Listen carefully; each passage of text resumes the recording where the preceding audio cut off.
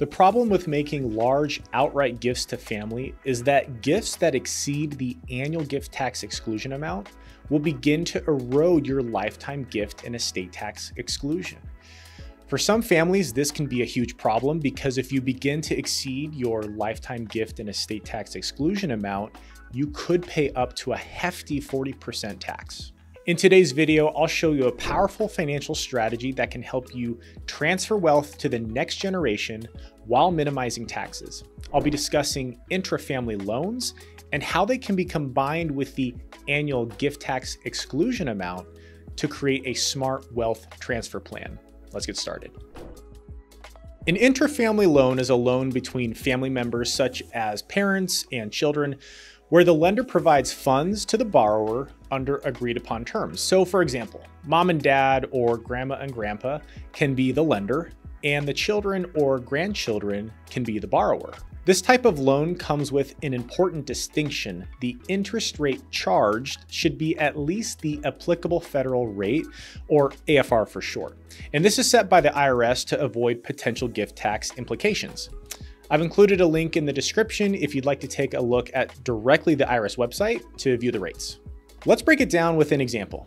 Imagine mom and dad lending their son $100,000 at a rate equal to the applicable federal rate, which is typically significantly lower than commercial rates. Their son receives the loan and is obligated to pay it back to mom and dad according to the agreed upon terms. Now, this might sound like a regular loan with simply a better interest rate, but here's where the magic happens when combined with gifting. Now let's talk about the annual gift tax exclusion. This is the amount of money you can gift to an individual each year without triggering gift tax consequences. In 2023, the annual exclusion is $17,000 per person. For example, a married couple could gift their son $34,000. This is because mom gets to gift son $17,000 and dad gets to gift son $17,000.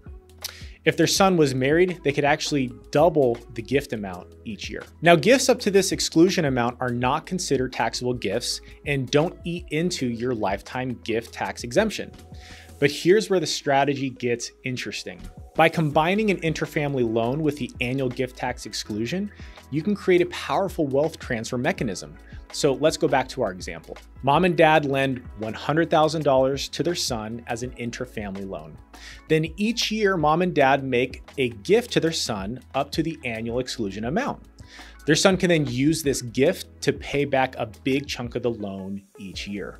In this way, the money flows within the family, helping the younger generation while avoiding potential gift tax implications. Plus, parents and grandparents are able to provide financial support without directly giving away a substantial amount of money all at once. Most folks don't even know about these types of strategies when they come to see us. And depending upon your specific situation, there are a lot more strategies to consider, especially if you're someone who likes to give charitably. If you're interested in these types of strategies, make sure to like this video and subscribe so you don't miss when we post content like this. Now, knowing how this works mechanically is just one part of the puzzle because this does not account for family dynamics. Although this strategy can be incredibly cost-effective and lucrative, it has the potential to cause problems within families down the road. So here are a few quick tips. Number one, work towards fairness. If there are multiple children or grandchildren involved, will the others not involved feel slighted? Do you have good family communication? These are hallmarks to make sure this works properly. Number two, weigh the repercussions of delinquency or default. It may be a low probability and not something you want to think about, but you must consider the consequences. And number three, create a paper trail. Get everything in writing and have formal contracts. This will help avoid problems in the future. By the way, we created a video, 9 best questions to ask a financial advisor. You can watch that above. These are the type of strategies that are out there. You need a good financial advisor that cares to learn about your situation. And again, these questions can help you on your journey. So there you have it. Intrafamily loans combined with the annual gift tax exclusion can be a powerful way to transfer wealth from one generation to the next. It's a smart strategy that allows you to help your loved ones while minimizing tax implications. Remember, financial and tax laws can change, so it's always a good idea to consult with a financial advisor or tax professional before implementing any of the strategies we discussed today.